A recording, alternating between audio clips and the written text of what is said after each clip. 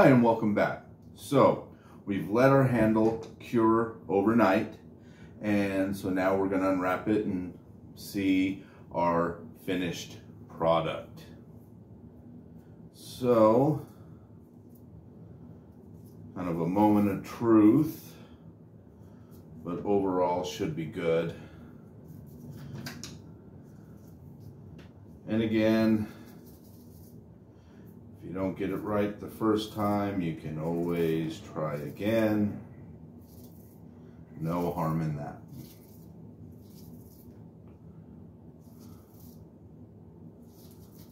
All right, so looking at our handle, looks like it came out pretty well. Seam looks nice and good. No real gaps or anything. So there you go, you got us a nice seam, and then the overall handle. So again, pretty nice, can't complain. So yeah, definitely excellent. So what we can do at this point is kind of clean up some of the excess leather. Sometimes on some handles they will kind of overlap the leather and place it on the end caps of the handle. I don't mind doing that. Sometimes it's not very good on external nut or internal nut swords, because if the leather is too thick, it can kind of the tension of the nut will kind of not be able to mesh it down well, and then you'll get your pommel sliding. So that's something that I tend to try to avoid. But basically what we want to do is just kind of cleanly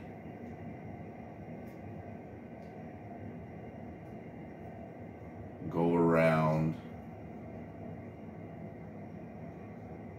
And remember, we don't want to cut too much, so kind of just use the top of the handle as a guide and make your cut nice and clean. Again, if the knife isn't cutting it, you can use the scissors and touch it up.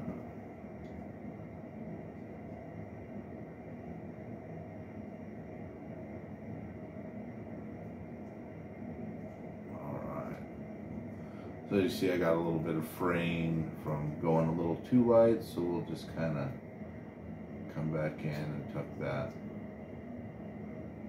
up. Or if it's overlapping, you can kind of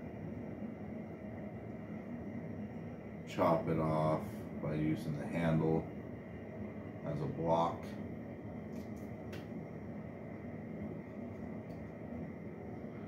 Just want to be very easy and gentle. Don't want to cut off too much leather.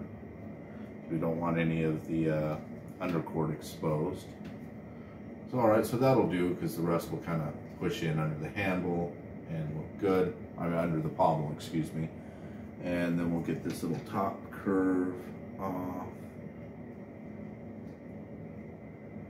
Again, being careful not to take off too much.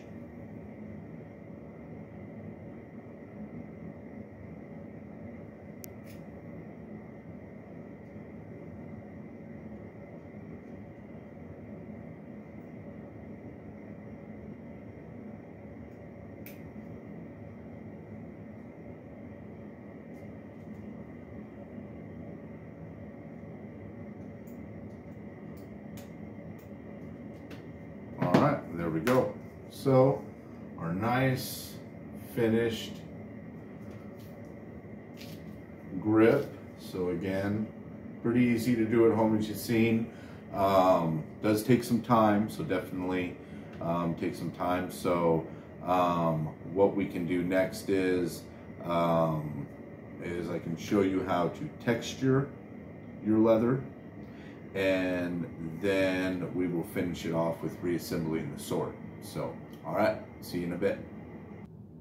All right, welcome back. So now we're gonna go to the final step, which is completely optional. I mean, our grip is good as is, but if you wanna have that nice aesthetic of texturing and you like how it feels and looks, then this is the way to do it. So what you'll need is you will need a sponge or washcloth or dish rag, because what we're going to do is we're going to dampen the leather.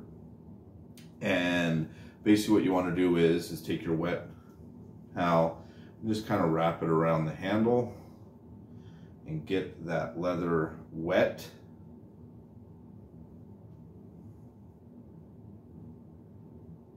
As so. When you have the leather nice and wet, you're going to take your linen that you used for your underwrap, and you're going to just start kind of wrapping the handle in places. So the best way to do this, so you have the best texture and it doesn't affect the riser, is I normally will start a wrap around the riser, as so, and just get it really nice and tight.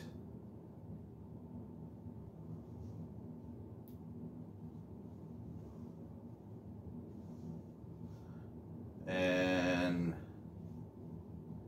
you want to try to keep it flush, similar to the undercord, simply because you're going to be trying to get as much texture in as possible.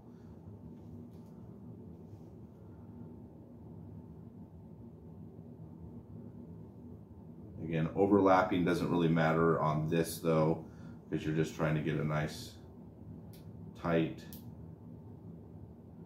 bond to it.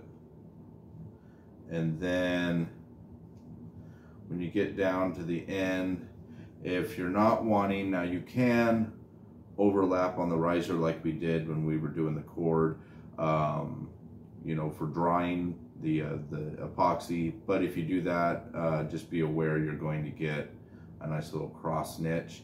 So if you don't want that, usually the best thing to do is like get some electrical tape or Scotch tape and just kind of tape your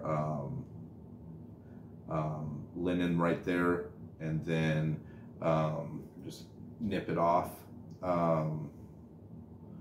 So kind of similar to this. So yeah, so just like that. And that the tape's basically just to kind of keep it there so it doesn't loosen up. And then you just kind of keep going as you go. Personally, I would re-wet the leather as you go because it will dry pretty quick.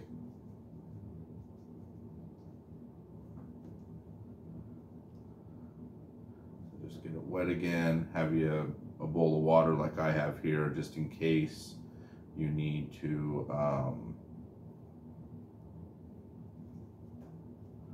re-dampen your cloth.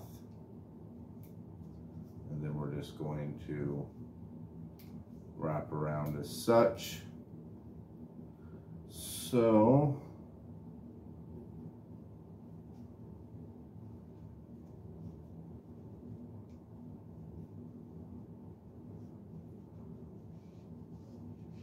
and then this is easier if you don't have as many risers, because then you're not going to have as much space. And as you see, I didn't grab any tape before I came on, but I'll tape that up later and retighten that. But yeah, you just want to get these nice little bonds. You want to make sure to get right up to the risers. That way, you know, the risers pop and you have that real nice indentation for the risers. It helps with grip, but also just with general look and appeal. So, all right, so that's how you do it. Pretty simple. And then what we're going to do is we're going to let, after we get these all done and textured, what we're going to do is we're going to let them rest and dry with the linen cord for anywhere from 3 to 5 hours, longer if you want. Basically, the longer you wait and the more the leather dries, the more the indentation is going to stick. And then it's also going to be beneficial because we have that under cord. It's also going to kind of push into that under cord, and that's why we want to wrap it so tight. And then basically you have the two linen cords kind of going together and giving a nice strong indentation on the under of the leather and on the top of the leather. And then you're going to get that really nice undercord look that you see on more higher end and custom sword handles. So, all right, excellent. So, so I'll stop the video here, and then when I get all these finished, I'll go over and I will do the sword handle assembly. Hi, and welcome back. So as you can see, I got my linen finish texturing the leather.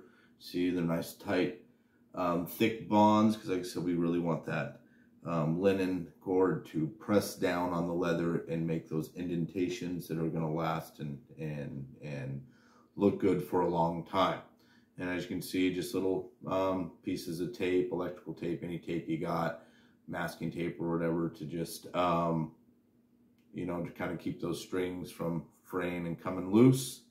So there we go. So like I said, after about a few hours, 3, maybe 4 or 5 hours, you can take off this linen and you should have real nice indentations. The longer you wait, normally the more indented they are. You just don't want to take it off too soon. So definitely wait at least, you know, 3 hours or so, and that should be enough. But if you want it to really pop, have the patience and take it to you know, about 5 hours or so. So all right, so let's get the blade back and we will finish up this do-it-yourself by putting the handle back on. So when we get the handle back on, we're basically gonna have to kind of work through that epoxy a little bit that's in the handle. And there's 2 ways of doing this. You can either, one, kind of screw it down as I am, so I'm kind of getting through it. There we go. And then just kind of bring the handle back down flush. And looking good. All right. So, and sometimes it can matter with these swords, sometimes, especially with that epoxy lay, on how the handle will go back down. It looks like I had it right the first time. So there we go. And then, again, we just take our pommel, bring it down, and like I said, if you have little leather frays or you have little leather overwrap, make sure to tuck those in. That way they're not sticking out too bad. But yeah, here we go. And then we'll take the external nut and just screw that back on.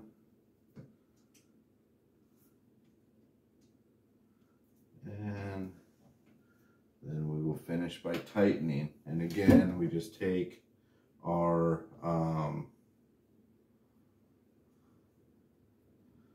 little cushion so we don't scratch up our handle.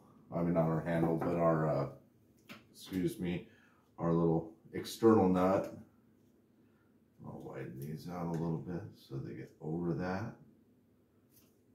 Pinch it down. And then we will tighten it up.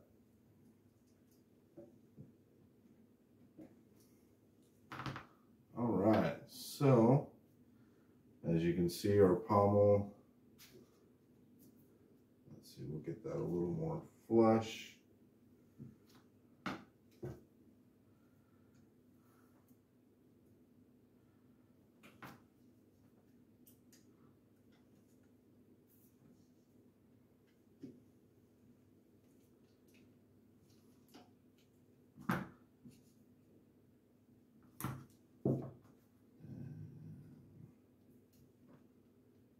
Looking good.